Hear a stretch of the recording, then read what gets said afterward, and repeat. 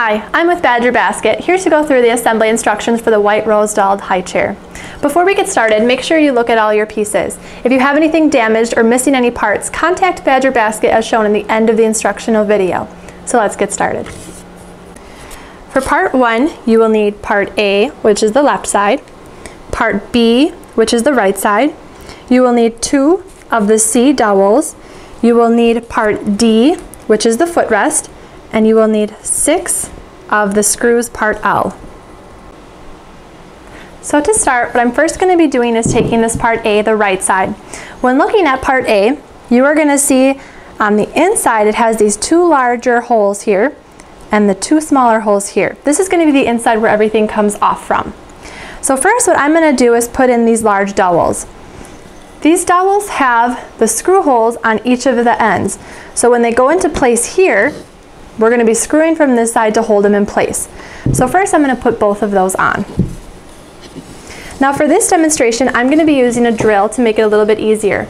You may also use a drill, but if you do, please put the torque settings on low so you don't strip any of the pieces. Otherwise, feel free to use a hand Phillips screwdriver.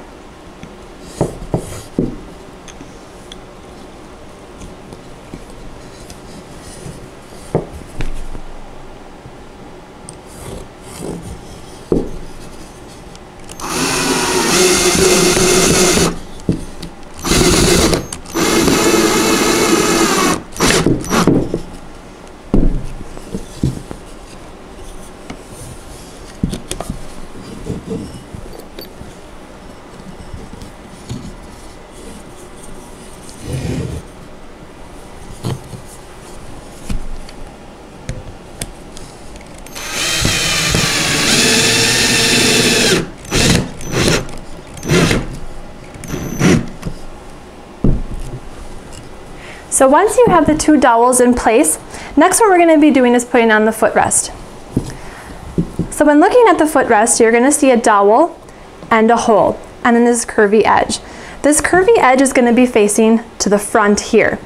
So these 2 holes, this back one will be for the dowel, and the front one is where we're going to be putting a screw through. So I'm going to put that dowel into that back place and put a screw on this side going through that footrest rail and get this one screwed into place.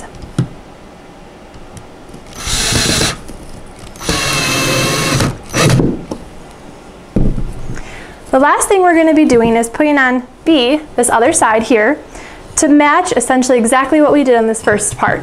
So the 2 larger dowels will go through those bottom holes, and then the footrest rail will be the dowel and the screw. So I'm going to lay this down to make it a little bit easier, because then I can just lay this piece right on top here. Just make sure again that this dowel goes into that hole here.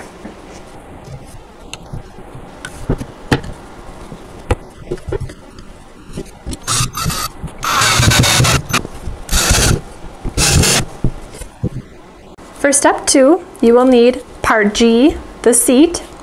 You will need part F, the right arm, part E, the left arm, and 2 of the L screws.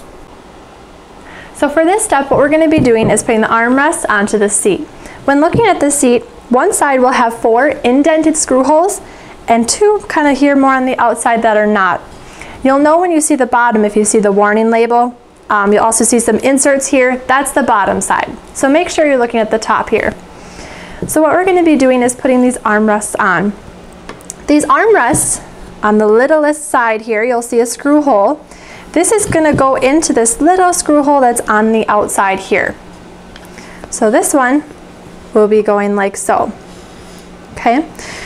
Now when looking at the armrest, you're going to see a side that has these inserts. These inserts you want to be facing towards the inside. So when you're looking at it, you'll see the inserts here, but from the outside you will not see them. So I'm going to put a screw from the back side here. That'll go right through that side rest. So I'm going to screw this one into place.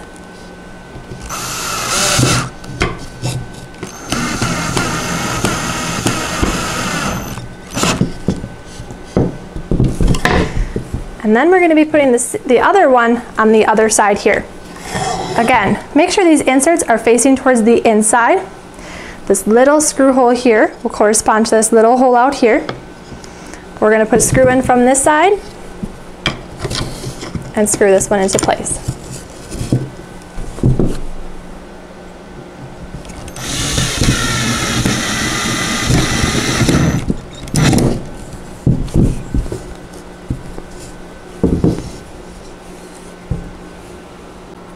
For step 3, you will need part H, which is the back.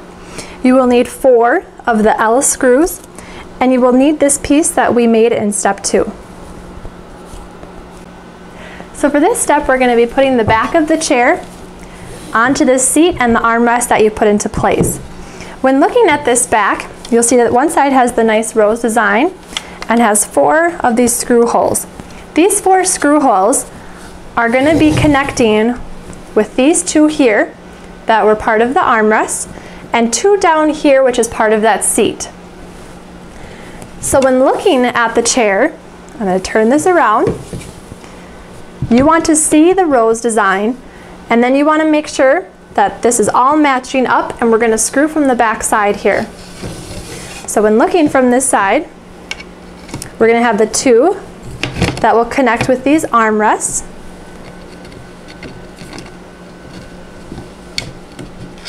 And then you're going to have the 2 that connect with the seat. So let's get all 4 of these screwed in.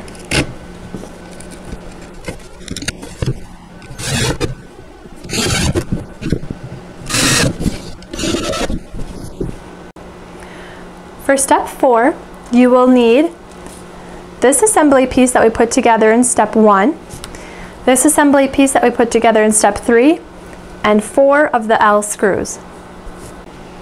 So for this part, we're going to be connecting the seat with the base here. When looking at the base, the footrest rail has the curved part that is facing forward. That is the front of the high chair piece. On the top, you're going to see 4 screw holes. This is what we're going to be screwing from the top to connect this top to the base. So make sure when looking at the high chair that you have the rose part facing forward and the curved footrest rail facing forward. When looking at the chair, you'll see the 4 screw holes here. That's what's going to be screwing down into the base to hold it into place. So we're going to get all 4 of these lined up, and we'll get them screwed down.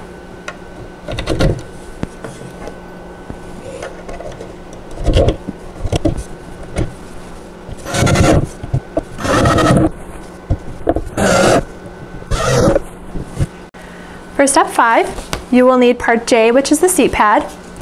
You will need 2 of part M's, which are the self-adhesive grip tape strips. You will need part I, which is this tray.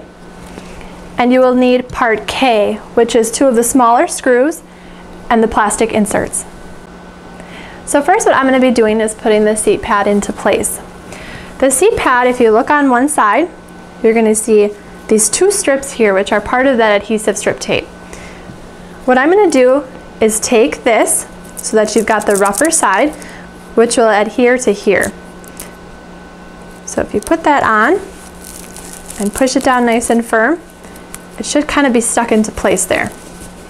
So let's put the same one on over here. So that grippy side is facing down, and firmly attach the 2. So next what you're going to do is when looking at this adhesive strip, you're going to peel off that piece of paper here so that you have the sticky side there. I'm going to do that on both sides. When looking at the seat pad, there's going to be a tag here on the side. I think it fits best if you have the tag facing towards the side of the chair and having the adhesive strips, 1 in the front and 1 in the back. So make sure you have it nicely placed and centered over the high chair here, because once you stick it down, it's very difficult to move and it might lose its adhesive. So let's get it put down, and then we're going to firmly push it down where those 2 adhesive strips are. So it's stuck into place. This way now, if you move the high chair at all, the seat pad will not be lost. The last thing we need to assemble is the tray. When looking at the tray, you'll notice on the tray arms that there's these indented holes. What we need to do is put the plastic inserts into these indented holes. So I'm going to put one on each side here. just like so. Once you have them into place, it's going to go over the top and kind of rest on these arms that we put into place earlier. Now there's holes on each side of these arms here, you can see, where you're going to try to line up those inserts to match up to. And then you're going to screw from the inside to get them to line up.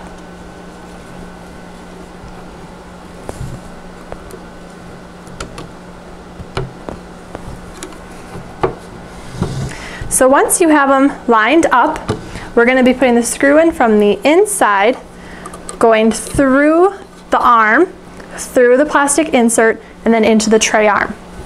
Now for this step, I find it a little bit easier to use a hand Phillips screwdriver just because we don't have much room to use the drill.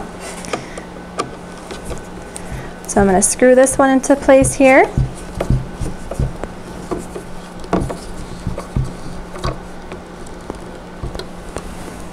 And repeat with the other side.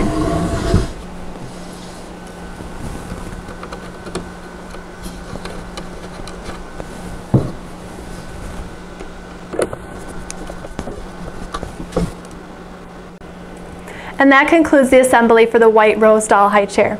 Remember, if you have any questions or concerns, to contact Badger Basket as shown in the next clip. Badger Basket thanks you for watching and have a great day.